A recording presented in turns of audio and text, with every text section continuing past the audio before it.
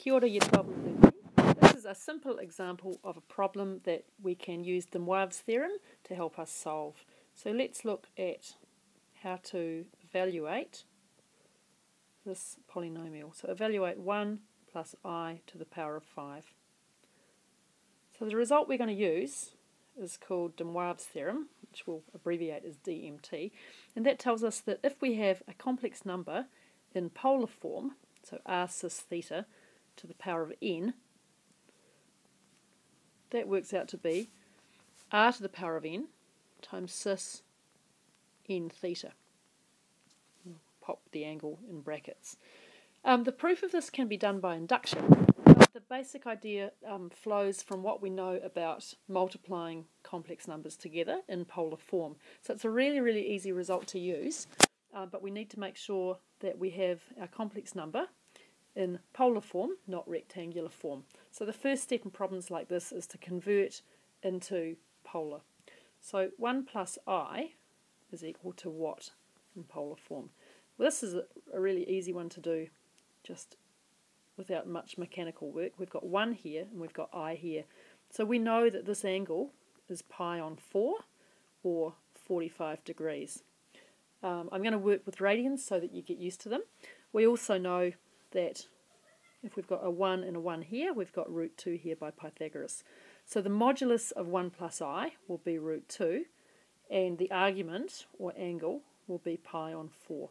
So as usual, before you get going, do a really quick sketch of this number just to check which quadrant you're in.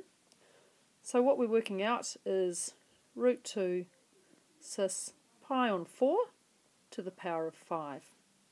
I'll do the working on a new slide. So we've got 1 plus I to the power of 5 is equal to root 2 cis pi on 4 to the power of 5, which equals root 2 to the power of 5 times cis 5 pi on 4, and that's by de Moivre's theorem.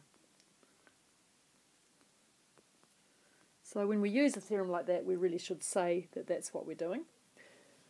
Now we just work that out. So this is the square root of 32 cis 5 pi on 4, which is 4 root 2 cis 5 pi on 4. Now that answer is technically correct, except that the convention that we've already looked at in class is that we usually give our angle as going between 0 and pi, between 0 and 180, or between 0 and negative pi.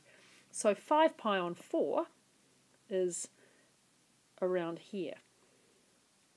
What we want to do is re-express 5 pi on 4 as being between pi and negative pi. So to do that, we're going to take off 2 pi. So we get 4 root 2 cis 5 pi on 4 minus 2 pi. Right, so this is the same as removing 360 degrees. So that means that my answer is 4 root 2 cis negative 3 pi on 4. So instead of measuring the angle, that huge angle there, we're saying, well, that's actually the same as this angle in here, negative 3 pi on 4. Now the last thing I have to do is get that back into rectangular form.